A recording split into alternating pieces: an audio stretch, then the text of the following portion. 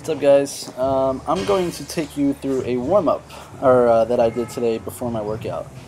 Overhead squats with no weights, just the barbell. I think it's an awesome warm-up. It's great to basically turn the electricity on in your legs, your core, your shoulders, and it also adds an element of balance, so it's just full body engagement.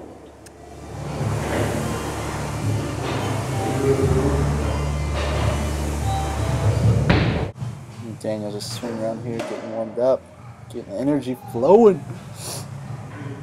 And here I'm doing some arched back bent over rows, real light again, just again turning electricity on in all the little muscles in my back. And then here, fully extended press over my head, as high and extended as you can go, even on my tippy toes. Kind of just getting warmed up for handstands. It's like doing a handstand with a barbell in your hand. Found it, I seem to do better handstands when I do these warm-ups. Just kicking up into a handstand here. I'm recovering from a broken rib, actually. About a week ago I broke my rib, I had a little fracture. So just getting back in the swing of things. And I'm doing basically handstand holds and legs this day. Doing some back squats, 135 pounds, just really concentrating on my form here. Keeping my back straight and pressing through my heels.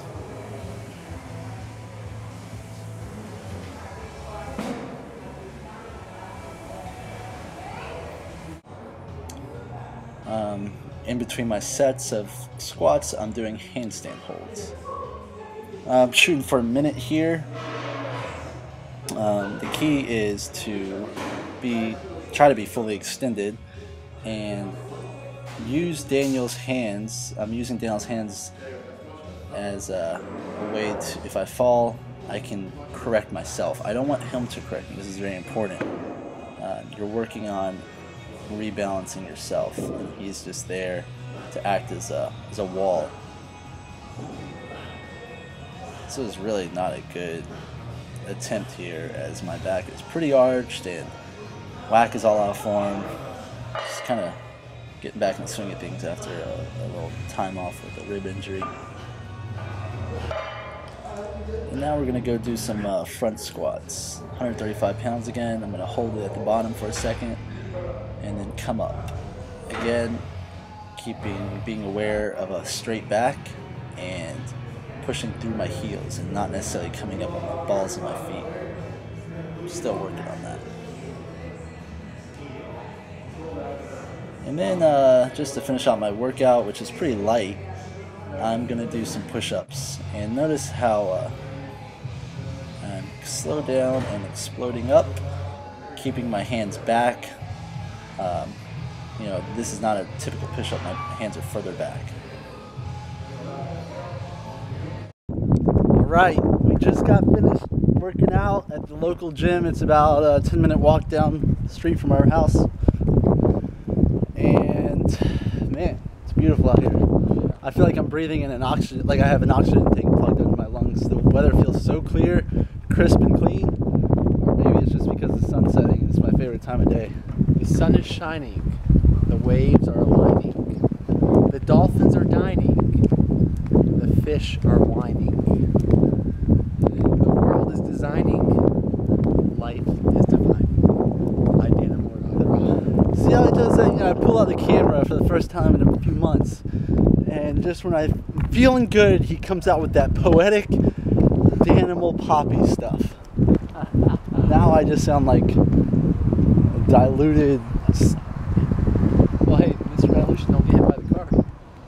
Anyway, so our retreat's coming up February 13th through the 17th, San Diego, Encinitas, and we are excited to meet all these new awesome people. I tell you, the people that come on our retreat, if you're ever looking to expand your business, if you like have, let's just say you have you want to open up a holistic health business, whether it be online or physical place, the networking that goes on at our retreats is invaluable. I'll tell you, people that come on our retreats are awesome. That's probably my biggest motivation is like, really, this is serious here. This is a marketing technique, but this is also the truth.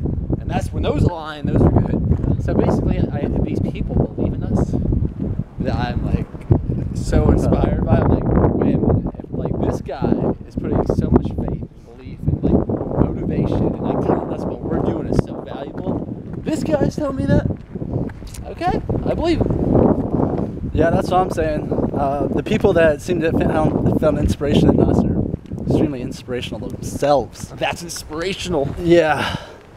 And that's really one of the most valuable... Look at that cool sign. Don't you think someone's going to steal that one day? I would say that's one of the most valuable things that a human being can offer me is inspiration to become even better. Look at that. That's an awesome road sign. Anyways. I broke my rib surfing actually at Black's Beach a week ago. I'm about a week and 2 days into a broken rib right here, right near my heart. And I'm trying to, I guess, put down my old life for a second. You know, what I was really enthusiastic about, which is surfing and movement, and kind of explore what other new worlds are out there for me. It's been pretty eye-opening. You know, all of a sudden I'm taking long walks and just doing things that I wasn't used to doing. So, you know, I'm trying to practice what I preach and basically try to find any stumbling stone and turn it into a stepping stone. Stumbling block. Stumbling block. You got me confused there for a second. Did I say stumbling stone? Yeah. That works though. Yeah, it works. Anyway, yeah, I hope you guys enjoyed that workout today. I did basically legs and handstand work. Did you film me messing up again? No. Which is pretty funny. I just found out I could do handstands without my rib hurting yesterday, so I'm pretty stoked on that. And now I'm contradicting myself because I just told people that I'm exploring new worlds, but I'm just going back to my old world now. Well, anyway, it was a short-lived new world. It was a short It's world. a whole new world. New world, that's right. Anyway, guys, San Diego's awesome, especially the little community that seems to be created around us. Cool people seem to want to hang out with us, which I'm really happy about. If you're looking to take life to the next level, I would recommend you come get in touch with us. Yeah, you know what's kind of cool about me that I realized today? What's that? Is that, you know how they, like, doctors are on call and stuff? And they, you know, sometimes, like, someone wants them to do something, and they're like, oh, well, I'm on call. So, tentatively, I can do that. That's pretty much, other than these retreats, most of my life is tentative because I'm on call for life. That's right, brother. When life happens, I try to be there. That's right. And yes, I'm drinking pasteurized coconut water, and we got to hop a fence real down. Look at that view, though. I Show them can't that hop. view. Show them that view. Wow, that's awesome. That is amazing. Whoa. Whoa. That's amazing. Did you want to walk down the beach? Yeah, I actually do, because I can't hop fences with a broken rib, bro. Plus, I don't do illegal things, you know? Dylan's always trying to get me to do illegal things. I'm like, I can't do illegal. But look at... It's nice. It's your backlit. What about just the view itself? Yeah, the view is awesome. Yeah, so that view right there, I know we say expect nothing, but there's so much more else to experience. And I'll go ahead and tell you, this is the beach that you'll be at. If you come on the RawBrahs retreat, February 13th through 17th, on Valentine's Day, baby, bring your significant other or just fall back in love with yourself.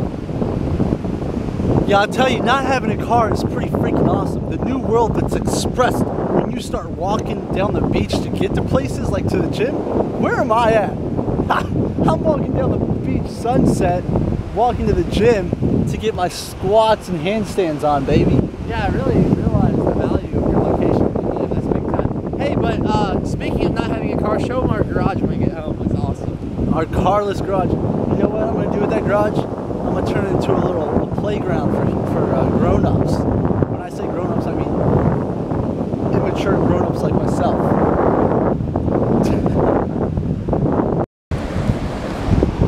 You know, I gotta toot my own horn right now. We have met a lot of people that are in the public eye, that are very looked up to. And I'm gonna go ahead and say that my brothers and I, we have something that not many other people have. We have like this, I just beginning to see that not only do we have the insightfulness, the awareness about things that people just go unnoticed, but we have a way of not taking life too seriously and laughing a lot.